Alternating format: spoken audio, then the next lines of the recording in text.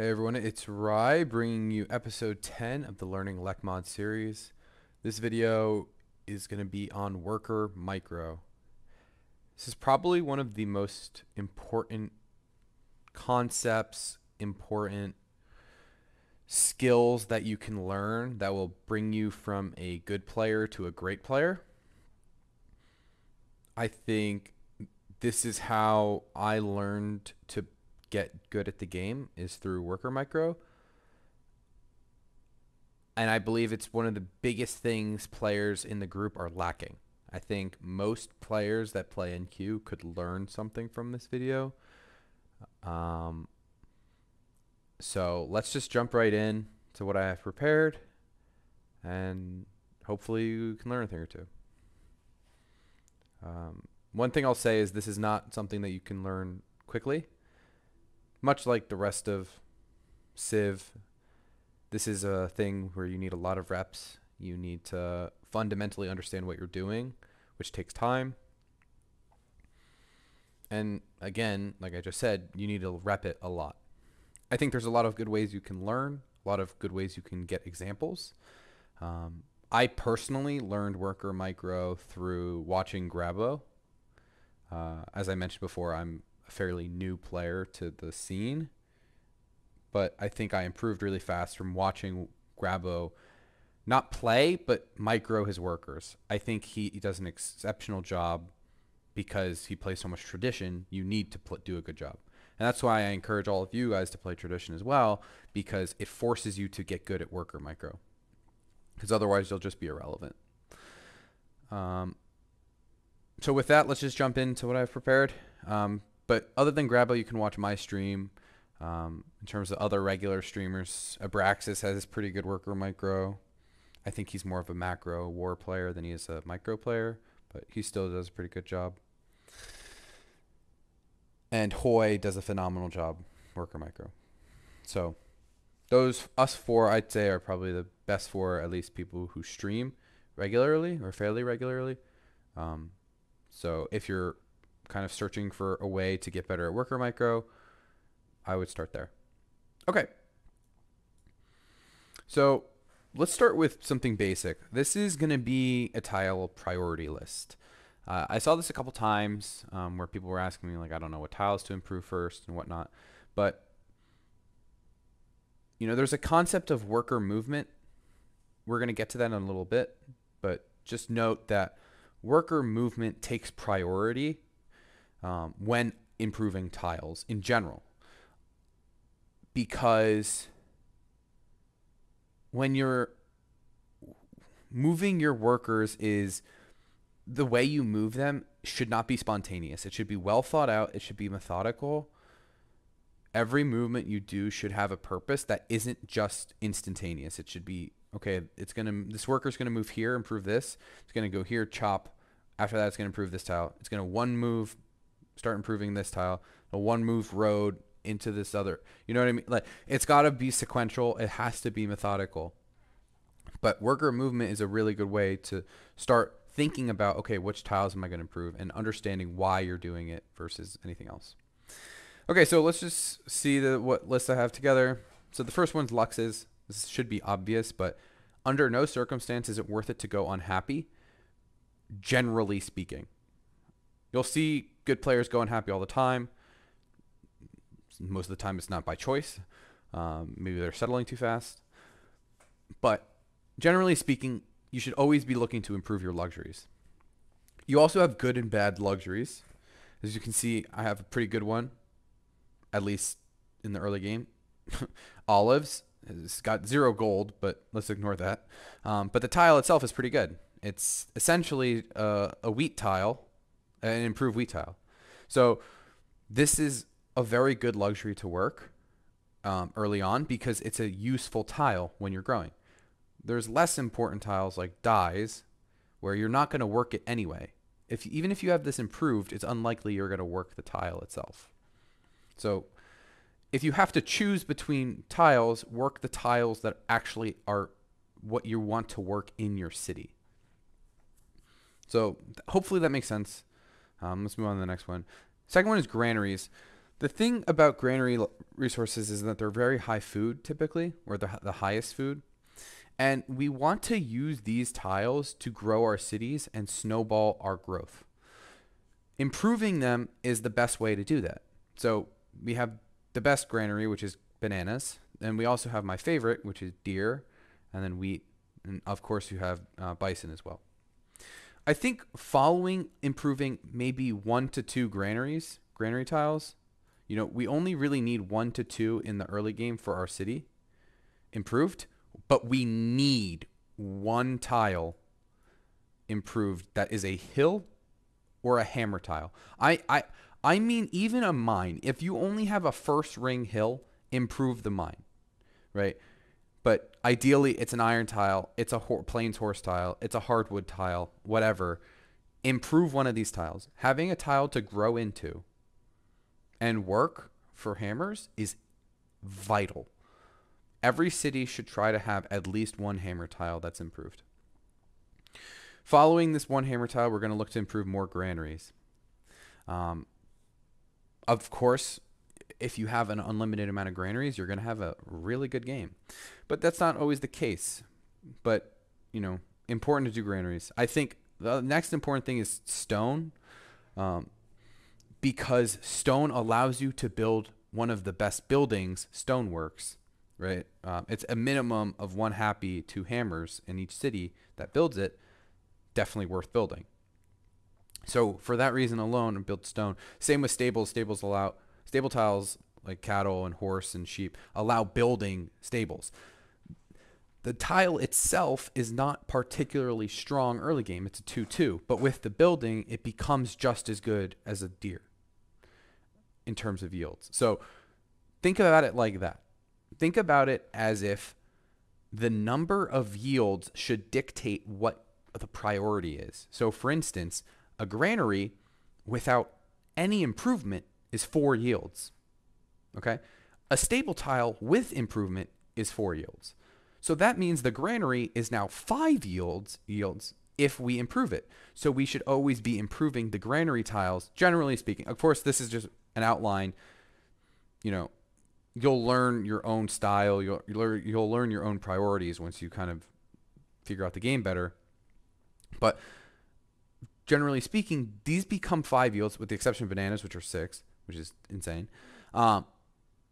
These become 5 yield tiles.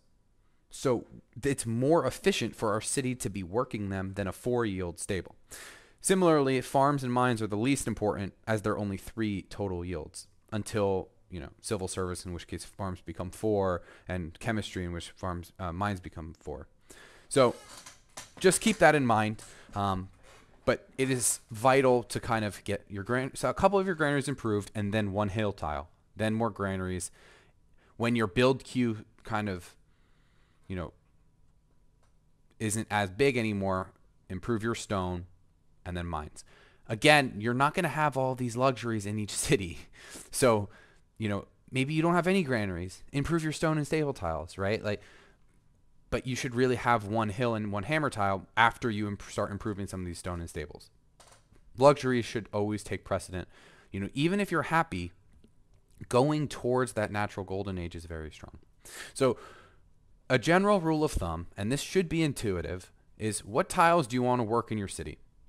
Right? I personally want to work deer tiles and bison tiles all day. I am always going to be improving my deer and bison tiles first. Okay? And then no stable horse is 4 yields, while a granary deer and bison is 5. So we should always be improving the deer and bison first. Okay, so that's just like how general tile priority is. Total yield is just net better. Of course, we want to head towards food. I'm not saying you should improve all of your plains horses. You're not going to work them, right?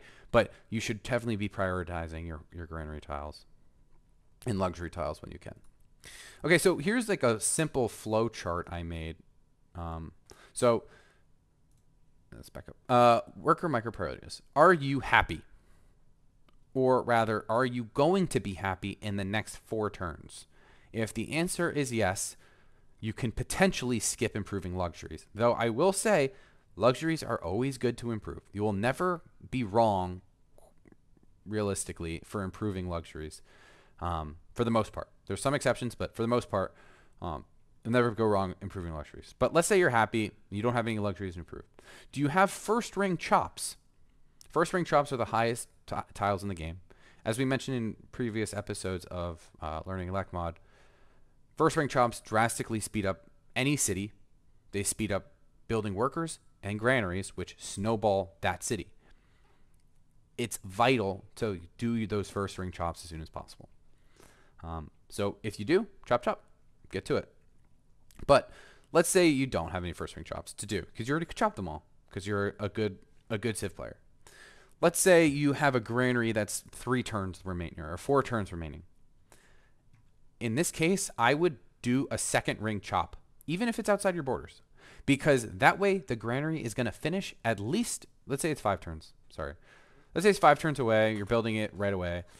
A second ring chop is going to finish that granary by the time it's finished. That's going to save at least 2 to 3 turns on the granary build, in which case you're getting a minimum of 2 food per turn the entire time that's up. So doing that chop makes up for the fact that you may have improved something to give it 1 food for a turn, right? Because the granary is going to give tiles food as well as 2 base food. So finishing buildings is a very good use of second ring chops and third ring chops and whatever. But generally speaking, if you don't have a building finishing soon, I wouldn't chop a second ring until you have a building finishing kind of soon.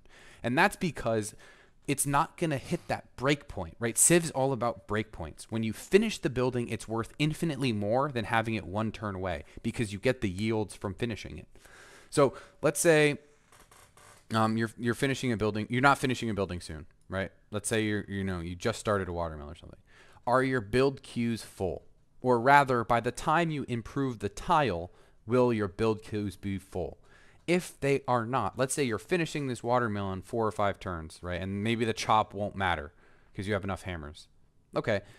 If your build queues are full or not full, improve a stone or stable tile.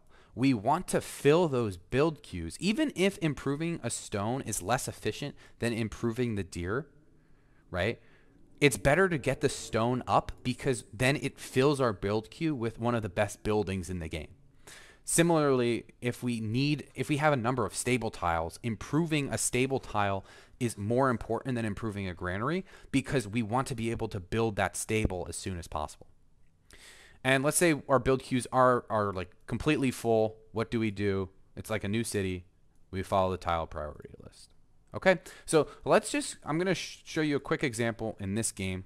I just loaded this like 10 minutes ago. What is going through my head when I'm working these tiles? Okay, the first thing I did is I chopped this first ring chop, right? I chopped out a worker.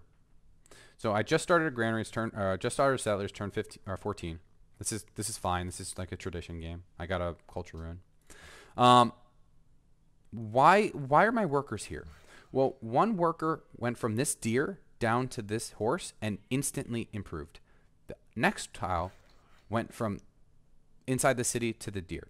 Why am I chopping this deer rather than, say, improving the iron or, improving the perfume or something? The reason I'm doing this is because first, it's a first ring chop. But secondly, this turns this into a hill tile.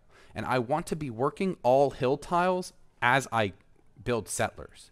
So not only it's twofold for hill deer, and that's why hill deer are so valuable in the early game, because they turn into hill tiles, but they help you grow in the beginning. They're phenomenal assets. Okay, so let's keep going. I have a couple of things I wanted to showcase here. Okay, here.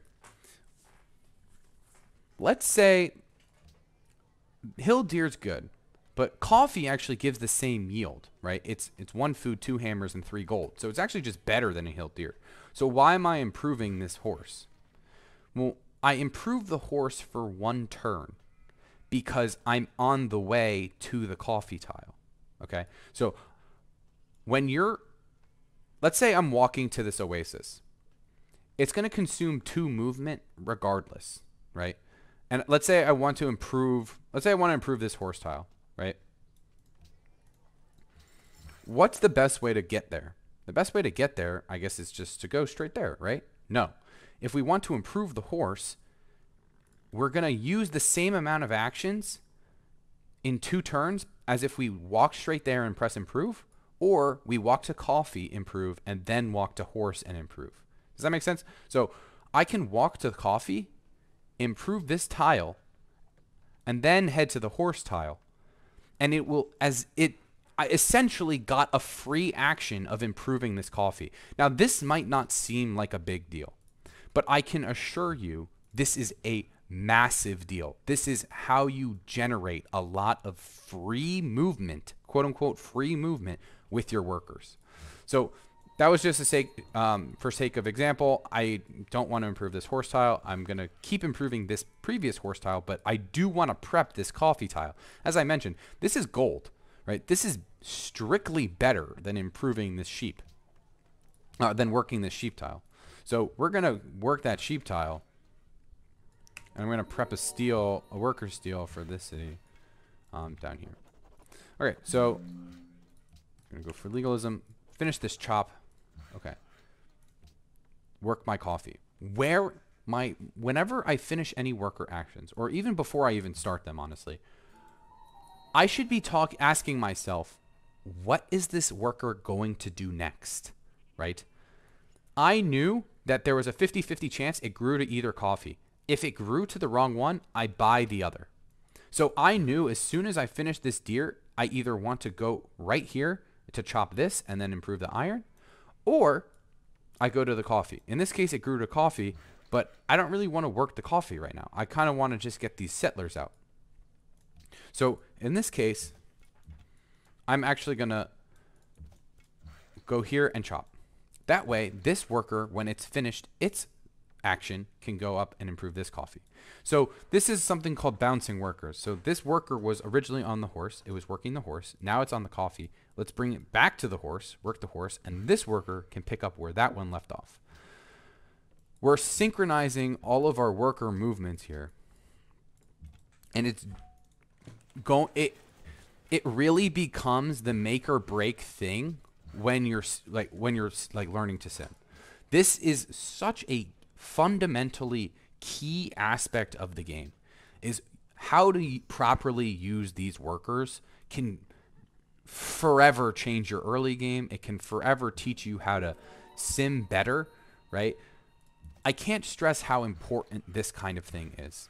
Okay, so we're finishing this horse. We're going to improve this coffee now. Finish this chop, and we're going to go to the iron, right? We're working all of the tiles we want to be working. Working as much hammers as we possibly can as we're building settlers. Let's flicker this. Make sure it's not over here. Okay, cool. Am I going to be unhappy if I settle? Well, I'm going to be settling on this coffee as I want to get that coconut up there. And it doesn't look like Washington has a trade. If this is a multiplayer game, I need happiness. Okay, that was a misclick. But I want to improve perfume here, right? So I missed a turn. I missed one full turn of worker action. So my perfume is now coming up 1 turn late because I misclicked that. That's a really big deal. It doesn't seem like a big deal, but that really does matter. So I'm going to improve this perfume now. Move this over here. That's going to actually help clear the camp for me. All right, let's rework these tiles. More hammers. More gold, just from working essentially the same exact tile I was before. And let's go over here to settle this one, and then we'll bring one down here.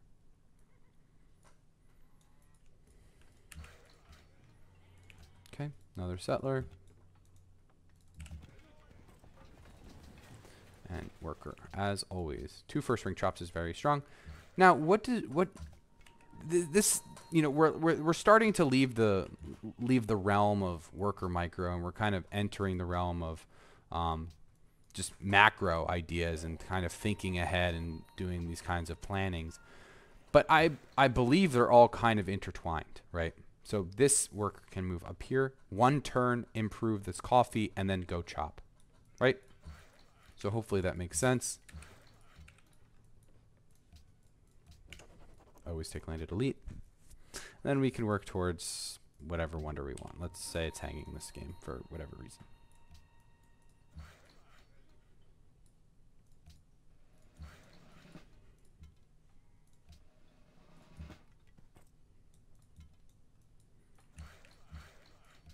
All right. Remember, as I said, we moved off this deer. We're going to improve this for 1 turn. And then we're going to start chopping because we want to make sure that we're getting those workers out as soon as possible. Okay. Chop, chop. And let's move this over here. And I'm going to look to buy, I don't think I'll be able to buy that silver tile. Desert tiles are usually really expensive. And now I can go improve this same coffee with the previous worker. As I know, and this is all where thinking ahead comes in. As I know, Ormus is likely to get another worker for me. Where's that worker going to go? Well, I'm going to probably steal it off the ivory. It's going to move onto here next, then here, then here, and then it can improve this horse tile. So I don't want to waste worker movement going over to this horse tile when I could improve something like this deer or this coffee, right? It's all about understanding where your workers are coming from and where they can go next. Okay. One last thing, I've kind of talked for a while. I think my point has kind of come across. Yeah, these tiles are so expensive. Yep, there it is.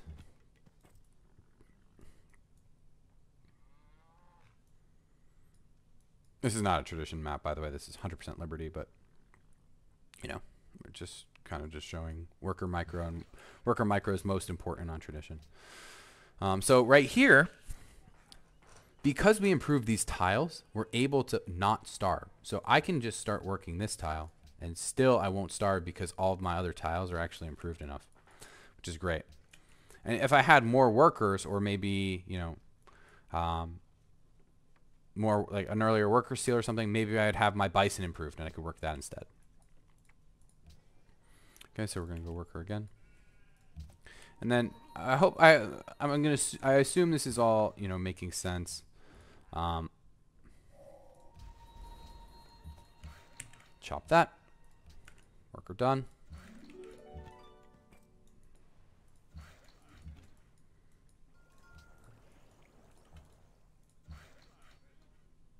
And then, frankly, I should have moved here and then shot, but it's okay actually. And then, like this is little things. Like I'm probably one of the best players, and I'm always making these kind of mistakes. A really good friend of mine always says, like, a perfect game of Civ has never been played. So, making these kind of small errors is not uncommon, and frankly, it's expected. No one can play a perfect game regardless. Okay, so let's just emulate a couple trades just so I'm not unhappy anymore. So we'll emulate 2 trades.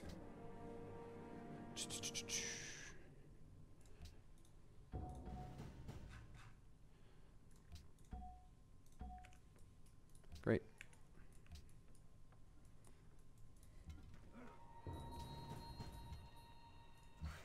Let's move this back just so I can clear this camp. And move this for the horse, as I can now work the horse in this city. All right. See the yields of this tile? Like, I don't want to be working this coffee tile. I want to be working the bison, right? So I need to now think, okay, how can I go improve that bison? This is why early workers are so crucial, and why even after you finish a granary, you should still be looking to build a worker in most cases.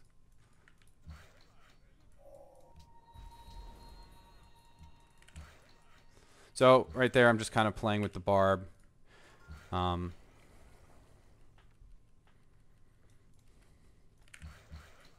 Trying to get him to kind of comply with me. ideally we do these 2 first ring chops and then start a granary, but you know, barbarians are a problem. They always will be. Okay, so I think this makes sense. I want to show one concept that I see a lot of people and even some experienced players not do, whether it be from laziness or what have you. And it's a concept in roading, right? One thing you can do when you're going about a road is counting the tiles it's going to take to road. Okay, so I see it takes 4 tiles to road here, right? 4 tiles means that it's going to take 8 total actions to finish a road, which means I can finish a road in 2 turns, right? It'll take, as in when one of the roads is complete, by the time it's finished, it'll only be 2 turns before the road is completely finished. So let me explain. So I'm pre-roading here, and I'm not going to finish this road, right? Instead, I'm going to go and move down, and I'm going to road there.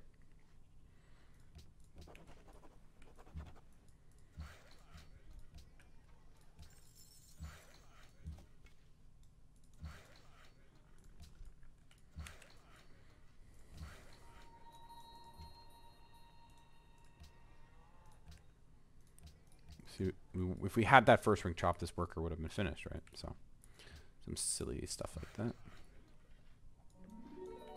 All right, so right here, I have one turn of improvement into this perfume, 1 turn of improvement into this tile, 1 turn of improvement into this tile, and now 1 turn of improvement into this tile.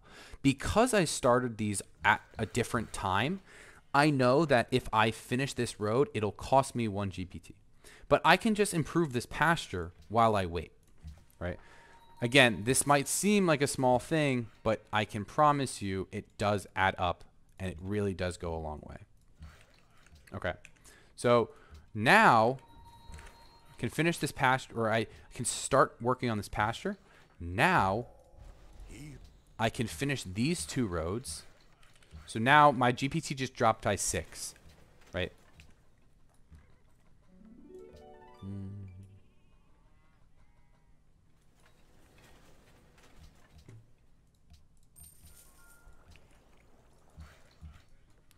Or it just dropped by 2.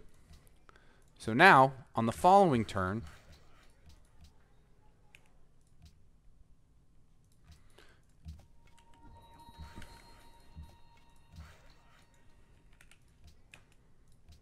I'm going to finish this road because I already pre-roaded the other 2, right? Now, this is finished. It says it's -5 now, even because it's giving -4 from this, but it's not accounting for the gold generation you get from the city connection itself, which means I will actually be positive GPT by the end of this turn. And we'll show you here. And we're going to feed cap. All right. So even though we just finished the roads, let's see if the money... So our GPT just dropped, or it increased by 3, right? So we are at 95, and then we dropped to 92. Or instead of the original, we should have went down to 90. So this road is generating us money. If we didn't finish the road, and let's say we did we only used a single road only use a single worker to make a road, which I see players do all the time, that would have costed us that could have costed us over 15 gold, right? But instead it only costed us, it only costed us 1 gold, or essentially 2 gold, because we made the money back, right? And then this is gonna scale up really, really nicely for us. When we get when these cities grow, because city connections work like that. Okay, so I think I'm going to end it here, but what I want you to think about, and especially when you're watching streams and watching other people play, look how they're using their workers. Look how every action, there's a next step for the worker, right? These workers are all here. What do you think they're doing next? They're going to road to Zagreb, right? They're going to fix this bison tile that's now getting pillaged, right? Like, so everything kind of is working together, and all of the workers kind of have fixed movements that has already been thought out, right? Why is this improving this useless tile? Well, it's because I need the happiness, because I'm about to go unhappy, right? Like, and maybe, you know, like, of course, like, this might seem obvious, but I want you to watch your worker movements when you're playing your game. Like, just actively think about it more, because I can assure you most players aren't this, you know, thoughtful when they're doing these kind of worker movements, and it's costing them, in the case of roads, a lot of money, and additionally, it's costing, it's just making their sim substantially worse than it could be. So, you know, this is the benefit of doing proper worker actions. You're saving a ton of time, and not only that, you're improving your tiles substantially faster, which is making your cities grow and finish buildings and everything substantially faster than they normally would. So, you know, I didn't want to make this that long of a video. It's 30 minutes. I guess this is what happens when you play Civ and you talk about Civ. But, you know, I hope these concepts make sense, where first of all, never do worker movements and worker actions when you're not thinking about it. Instead, try to be more thoughtful about what you're doing with your workers, where they're going next, what they're doing after the thing they're doing after that, right? Have a plan that's thought out, and then you'll be much better off. So with that, thanks for watching. Stay tuned for the next episode, where we're going to cover social policies. And actually, I think we're going to do city micro, like how to micro your cities properly and better. But yeah, thanks for everyone watching, and stay tuned.